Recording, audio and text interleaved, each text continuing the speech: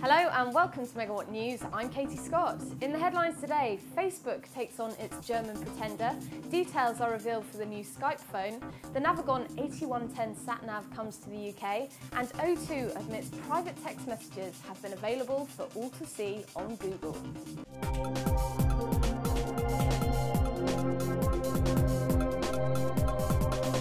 It may have just settled one lawsuit, but it seems those Facebook execs have got bored already and started yet another one. Facebook has filed an intellectual property lawsuit against a German company that it says is running a knockoff version of the social networking website.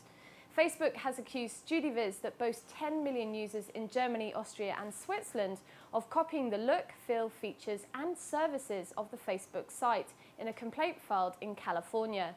Facebook says StudiVZ has copied entire portions of Facebook, including features such as the wall, stating that the differences between the two sites were nominal, with StudiVZ just replacing Facebook's blue colour scheme with a red one. We reported the rumours, but now 3 has released the official specification and images of their new Skype phone, the S2. The new candy bar handset measures in at 103 by 45 by 14 millimeters and will offer a 2.2-inch QVGA screen. There's 50 megabytes of onboard memory backed up by a micro SD card slot that supports up to 4 gig. The S2, available only in black, will also offer HSDPA speeds of up to 3.6 megabytes per second and boasts a 3.2 megapixel camera. On sale via 3 from the 18th of August, obviously the phone's biggest selling point is the free Skype-to-Skype calls and Skype chat to anywhere in the world, whether they're on a PC or mobile. The price is expected to be £79.99. The Navigon 8110 is now available in the UK and for the first time ever in a Navigon device provides Panorama View 3D for a 3-dimensional display of the entire route.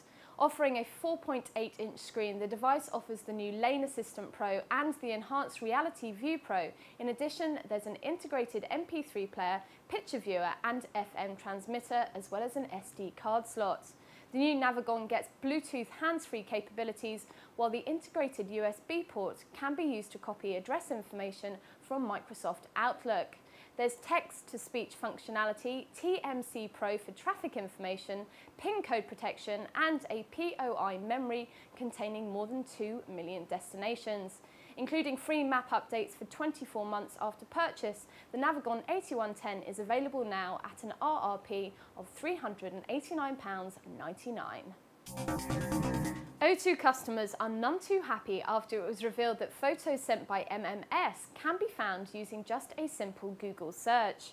David Corley on the Mail Channel's anti-spam blog revealed the flaw which has pushed O2 into the centre of a privacy storm. The problem comes about when MMS messages are sent to people who don't own a compatible phone, such as, ironically, the new iPhone 3G. They get sent a URL from which they can view the O2 customers' images. But Corley has found these images can be accessed using a simple in-URL search on Google. The problem was highlighted on dozens of blogs, news websites and even O2 message boards over the weekend. O2 eventually decided to take down the website viewing service. Those were today's headlines. Join us tomorrow for more news and views from the world of gadgets and technology. Thanks for watching.